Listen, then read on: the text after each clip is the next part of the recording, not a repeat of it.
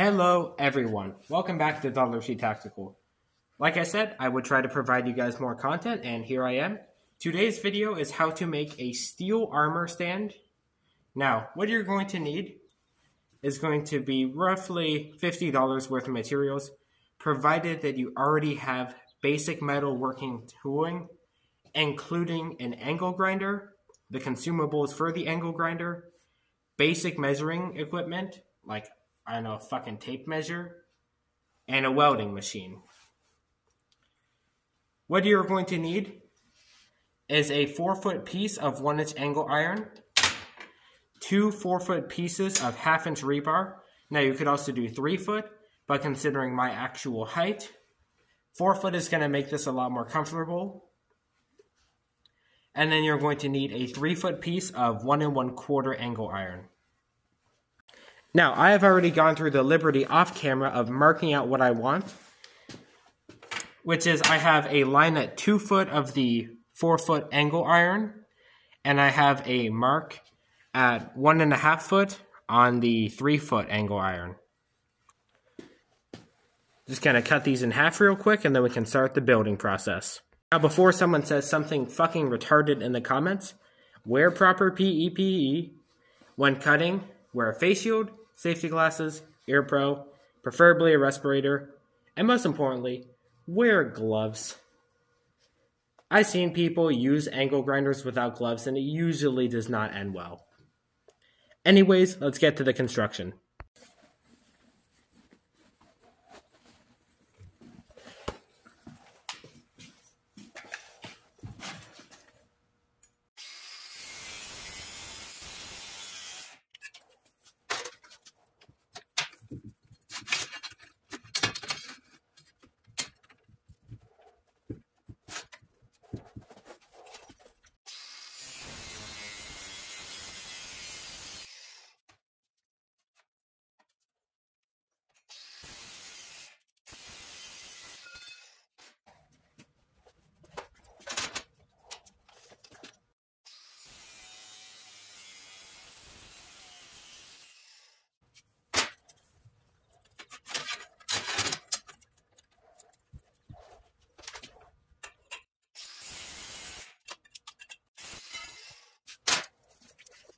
Alright, now that we have our material cut, these 2 pieces of rebar are going to be the main body.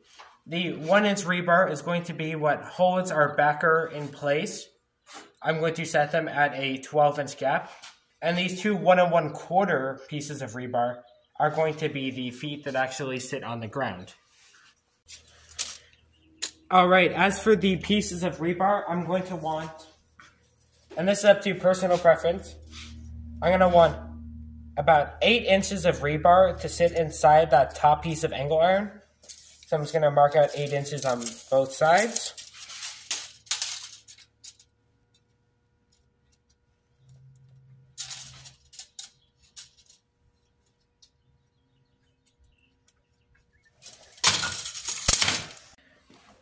Alright, so for this next part, I have the first piece fixtured up in the table, and I'm just going to cut about halfway into that rebar at the mark I made.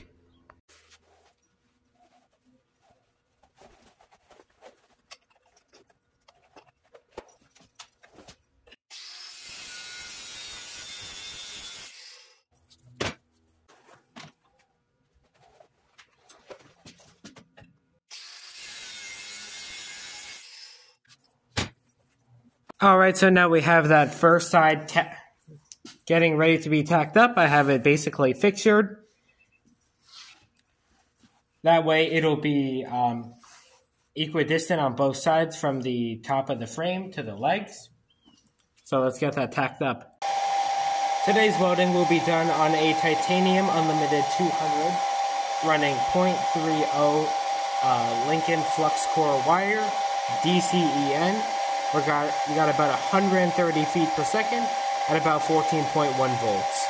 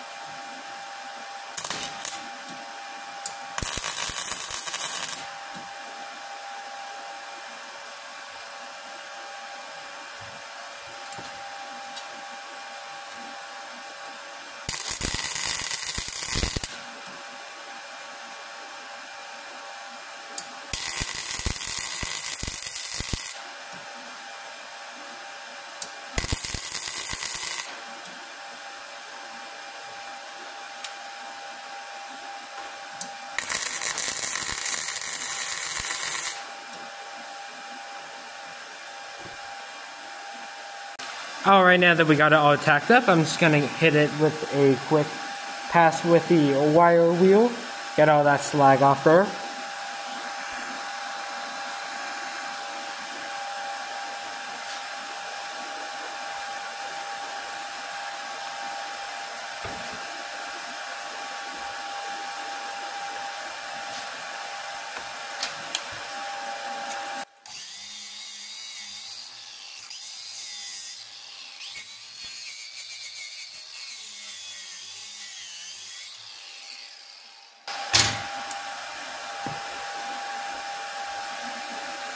And now we can tack up the other side.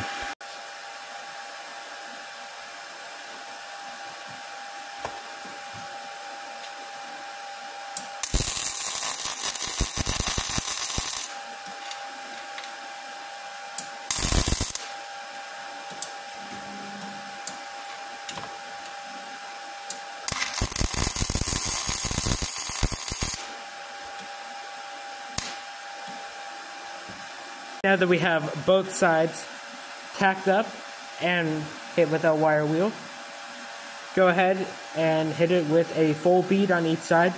I'm only going to do one side, that way I can slide my backer in a little deeper, and that way it'll get a little snug with the rebar also in there.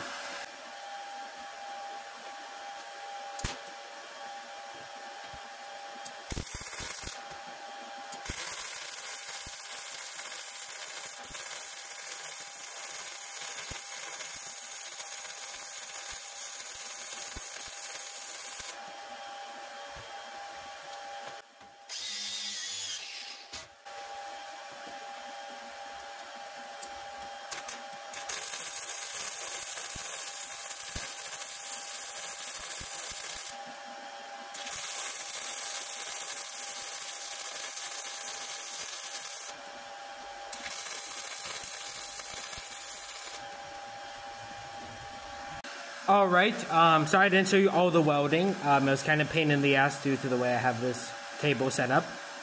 But basically, we have full beads on this side and on the top of this side. And then it's welded where the two cross right in the center. Now all that's left is to put the feet on. Alright, there we go. I have both feet welded on. It was kind of pain in the ass. Basically, what I ended up doing was centering them with the table and then leaning the stand against the table while I tacked them. And then after they had been tacked, I was able to run a full bead around the rebar on both sides, filling in that gap. And it's time to see the finished product. Alright, that's all done. This last step is optional, but since I had a nice extra piece of rebar from a previous project laying around, I'm going to go ahead and just weld it right in here, and that'll give some extra support. As is the stand works, I'm just going to make sure it's a little bit sturdier.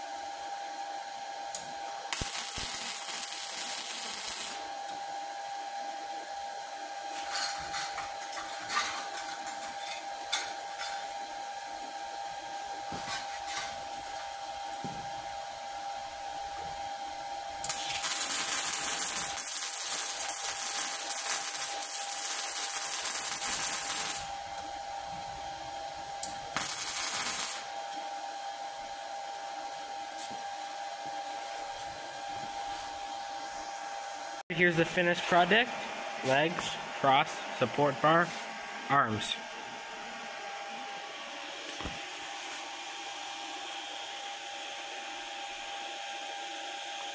Thank you all for tuning in.